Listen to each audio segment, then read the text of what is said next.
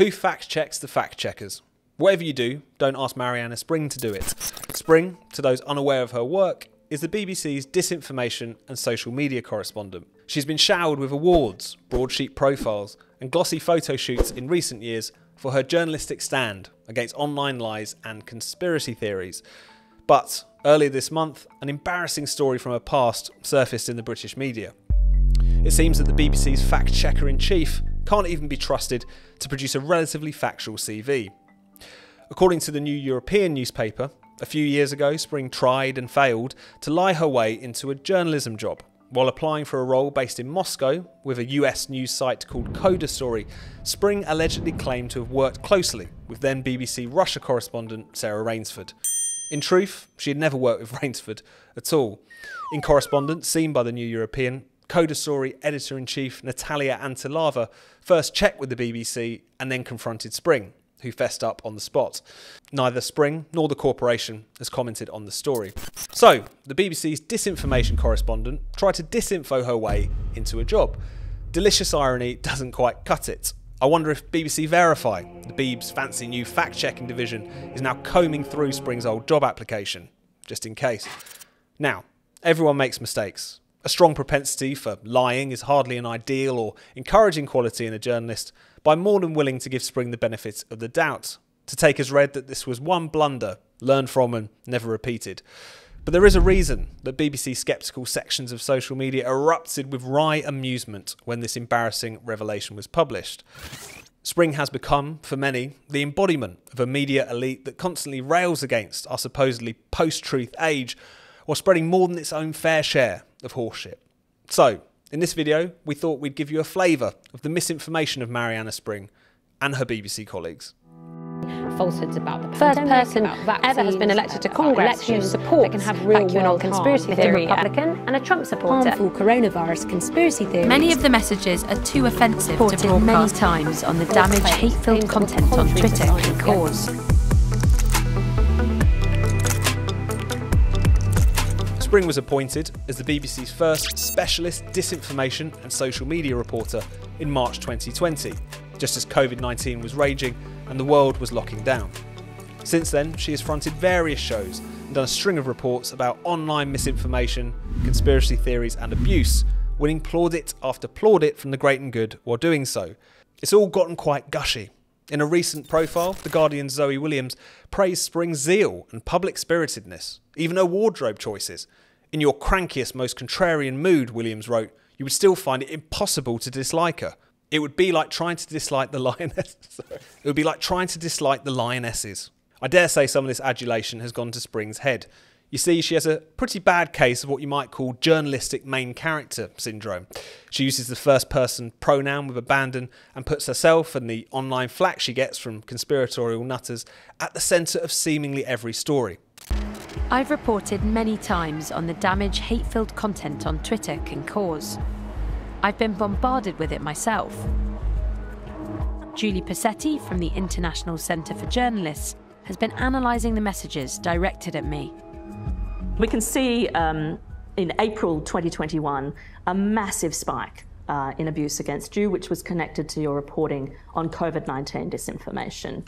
Indeed, the title of a 2021 BBC Panorama documentary was simply, "Why do you hate me?" Now, the flourishing of conspiratorial thinking online and offline is a very real and troubling problem. We at Spiked have had our fair share of run-ins with these people, the sort who claim to be independent thinkers while screaming the same 5 talking points at you. The problem with the Marianna Springs of this world is that they vastly exaggerate the problem, insisting that huge numbers of ordinary people have fallen prey to these deranged ways of thinking. As she put it to MPs at a House of Commons Select Committee earlier this year, quote, "It is really important that people understand that this stuff is certainly not limited to the dark corners of the internet or the fringes, but it affects all of our lives, all of the time." Spring isn't the first person to fearmonger about the threat posed by misinformation, but she has become the figurehead for a moral panic about conspiracy theories that has been rumbling along among our elites for years now. As a consequence of all this, anyone that least bit sceptical of COVID policy or climate policy is now routinely smeared as some kind of InfoWars-addled lunatic, yelling about how all of the frogs are turning gay. I don't like them putting chemicals in the water that turn the friggin' frogs gay. Do you understand? And yet, Spring has been responsible for spreading some pretty outrageous misinformation of her own, and not just on her resume. As part of Spring's recent podcast series, Marianna in Conspiracy Land, apparently we're on first name terms with her now, the BBC commissioned a survey into public attitudes towards conspiracy theories. The results rather improbably suggested that a quarter of Brits believed that COVID was a hoax, and that vast numbers of us are attending conspiratorial protests and reading obscure conspiratorial newspapers. Such claims fail the basic sniff test. Were this to be remotely true, millions upon millions of us would be taken to the streets waving placards about Bill Gates, 5G or lizards. But the figures were published by the BBC anyway and reported uncritically by outlets including The Guardian. The survey has since been ripped to shreds by the iPaper's Stuart Ritchie, who says the claims are, quote, 100% false, unquote. He puts the dodgy figures down to a mix of tiny sample sizes, meaning the data were woefully unrepresentative of the public at large, and some poorly worded survey questions which confuse respondents and produce unreliable answers.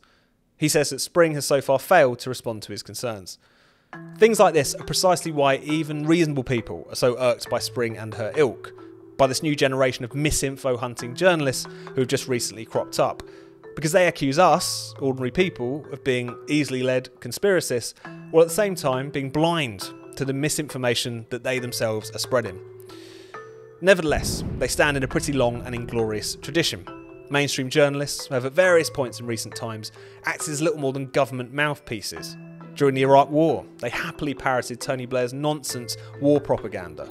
He said that they would be able to take Baghdad without a bloodbath and that in the end the Iraqis would be celebrating, and on both of those points he has been proved conclusively right, and it would be entirely ungracious, even for his critics, not to acknowledge that tonight he stands as a larger man and a stronger Prime Minister as a result. The BBC has also been prone to a string of conspiratorial moral panics that have ruined people's lives. Its behaviour during the UK's VIP paedophile scandal a decade ago, in which various men in public life were wrongly accused of past sex abuse, was a particularly appalling example of this. It all culminated in BBC News broadcasting a police raid on singer Cliff Richard's home and defaming former Tory politician Lord McAlpine, both of which cost the corporation pretty dearly in court. In fact, I'd argue that the BBC's respectable misinformation is infinitely more dangerous than the nonsense circulating on the more tinfoil-lined sections of the internet. The BBC not only has an enormous audience, it also has enormous influence over the ruling class more broadly. Its own brand of alarmist, conspiratorial nonsense passes the Islington dinner party test, if you will. It has consequences, and its crusade against online misinformation and hate has consequences as well. Indeed, the BBC's reporting in this area has long resembled a thinly veiled campaign for online censorship. That is perhaps best summed up by that humiliating clash between BBC tech reporter James Clayton and the new owner of Twitter, Elon Musk, earlier this year. There's not enough people to police this stuff, particularly around hate speech. Can you name one example? I honestly don't use. Honestly, I you don't. Can't name a single example. I'll tell you why, because I don't actually use that For You feed anymore because I just don't particularly like it. But you said actually, a lot of people are quite similar. I only look at hang on a second. my You said you've seen more hateful content, but you can't name a single example, not even one. I'm not sure I've used that feed for the last 3 or 4 weeks, and well, then how did you see the hateful content? Because I've been using Twitter since you've taken it over for the last 6 months. Okay, so then you must have at some point seen the For You hateful content. I'm asking for one example. Right. And you can't give a single one. And I'm saying... Then I say so that you don't know what you're talking about. In her own panorama investigation into Musk's takeover of Twitter, Spring paints a similarly apocalyptic picture of a world full of misinformation and abuse as a result of Musk's attempt to make Twitter a more free speech platform. It wasn't just the misogynists who were back. Conspiracy theorists and other extremists were also allowed to return. Twitter users have been in touch with me about this too. These white supremacists have proliferated. Their hate has burgeoned. I have been receiving a brutal barrage of trolls online.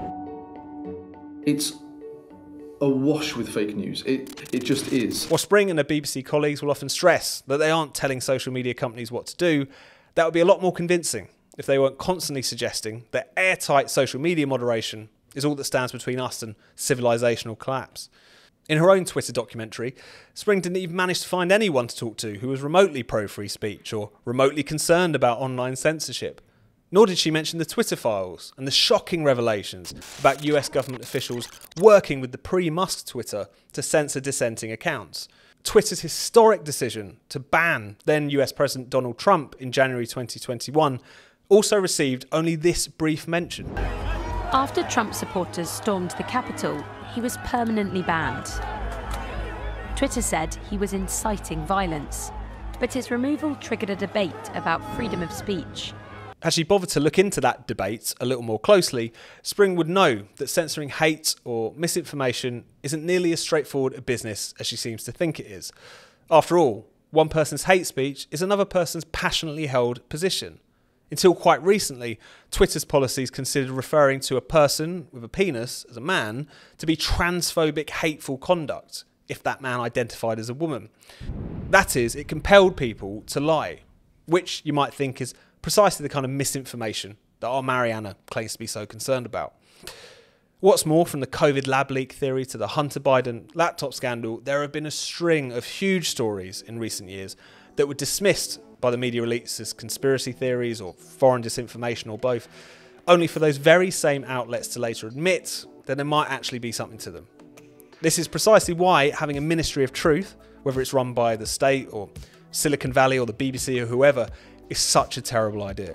Marianna Spring, once trying to lie her way into a job, might not be a big deal in the grand scheme of things, but it is an amusing reminder that when it comes to spreading misinformation, these fact-checking journalists are among the worst and certainly the most influential offenders. More importantly, it's a reminder that those who think that they, or people like them, should have the right to dictate what we can say and do online are about as trustworthy as that old, sexed-up CV of Marianna's. These disinformation correspondents could do with fewer photo shoots and a few more long, hard looks in the mirror.